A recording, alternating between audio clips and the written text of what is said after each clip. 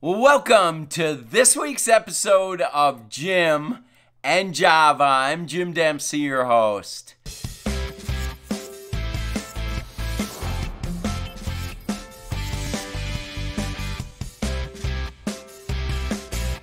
Well, we are rapidly approaching Labor Day, and it's amazing how quickly this summer has gone. I don't know if you're like me, but it has been an extremely busy summer. I was entering May thinking that I couldn't wait for things to slow down a little bit in the summertime, and it really didn't seem to slow down like I thought it would. Got a little time to relax. I hope you did too. I hope you got a little vacation time, and that in the last 3 or 4 months of the year here that you're energized and ready to hit a very, very important time of the year.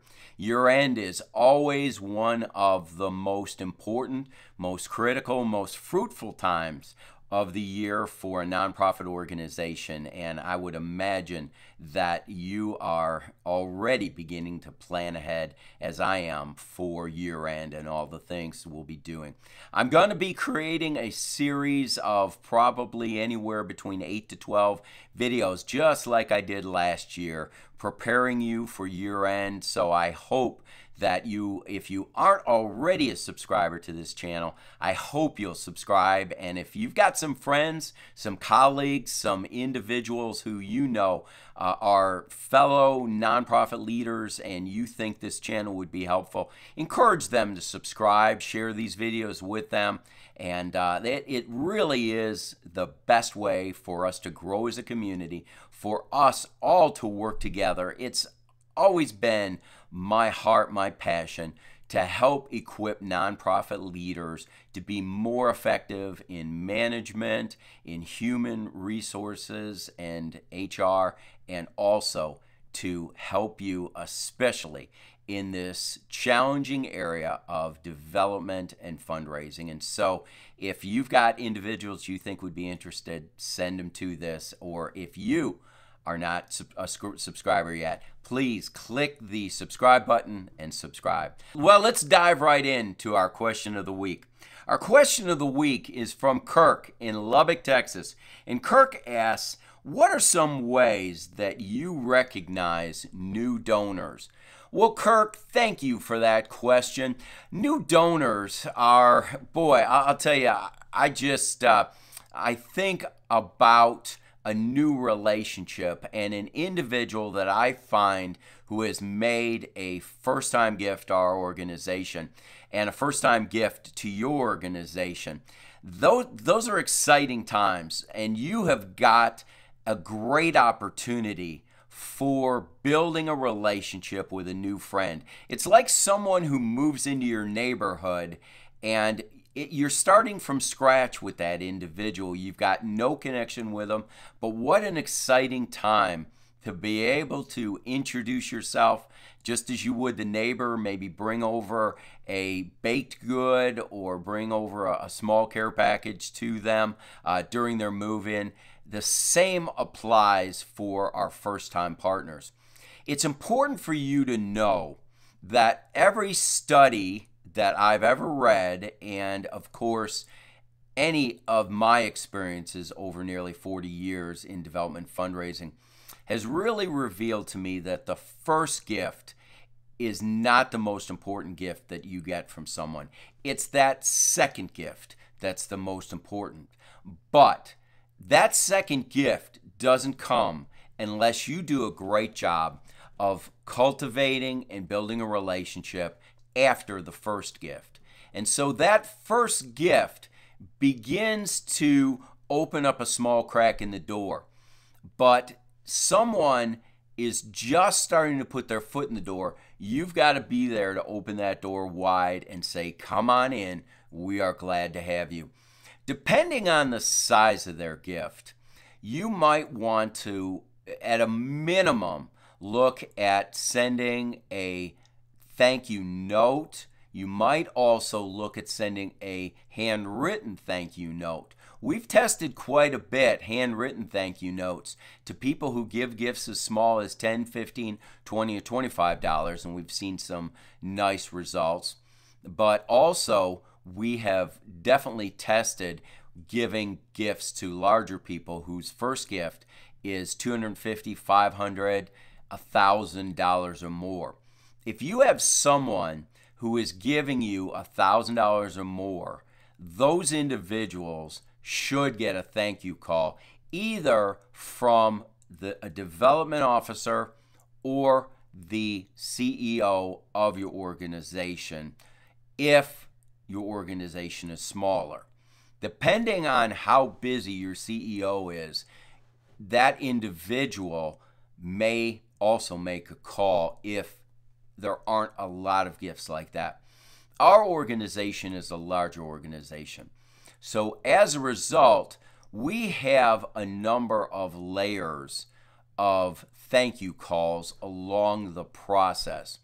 We have, if a gift comes in of $5,000, a mid-level caller will call. If a gift comes in at $10,000, a representative on the field will call.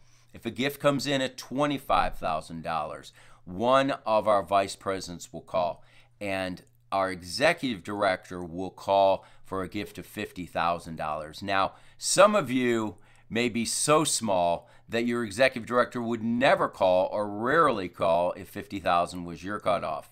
We also have a president that makes calls at $100,000.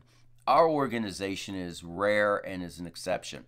So you need to really look at what's your comfort level for who can make that phone call.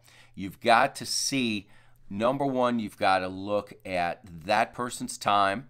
If you get a lot of gifts in a certain area, you may want to bump it up a little bit so the number of calls is fewer, but at least those calls are being made. It is so important and so valuable, and our partners respond so well when our executive director calls. It really ratchets it up another notch in a relationship. I've had people ask me before, is it wrong to have multiple people call someone? And the answer is it wrong to have multiple relationships with someone? And the answer is no. It's great to have multiple relationships, even with one organization. I've found over the years that if someone in the organization, a staff member, has a misstep, and they say something wrong or do something and frustrates the partner, if there is only one relationship, we most likely will lose that partner because something was done that may have frustrated or disappointed our partner. However, if we have multiple relationships, chances are the person is going to see, that partner is going to see that as an isolated issue and an isolated mistake. Oh, so-and-so made this decision, but I know 3 other staff, and those individuals are really solid. I've got relationships with those people.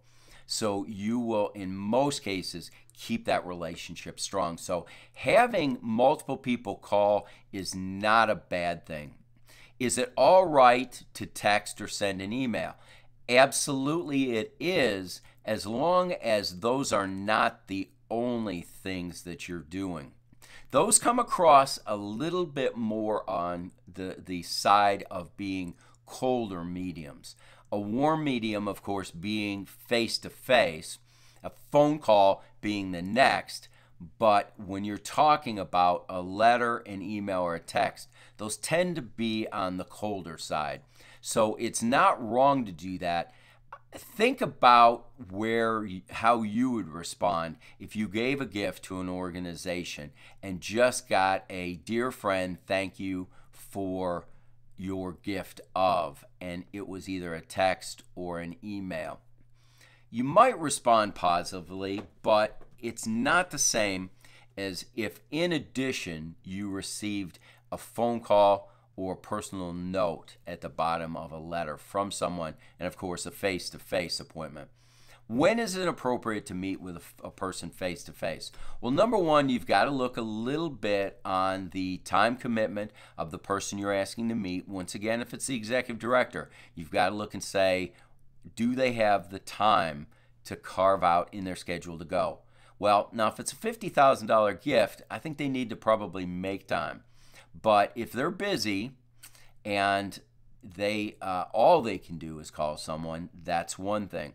But is there someone else that could sit down? I think you've got to look at your budget. If your first gift is in Portland, Oregon, and you live in Portland, Maine, your organization, it's a lot harder to do that. So those are the kinds of things that you want to consider when you're talking about helping someone in a first gift. So I hope, Kirk, that helped you. I appreciate so much questions like that, and I'm so thankful for each and every one of you. I thank you for taking the time to watch this. I hope you'll subscribe. I hope what you heard you liked, and it is something that you find is valuable. And again, once again, share this channel with your friends and get them to subscribe as well. So it's our goal here to help you increase income and reach that goal of becoming fully funded. Thanks a lot. See you next week and see you in the next video.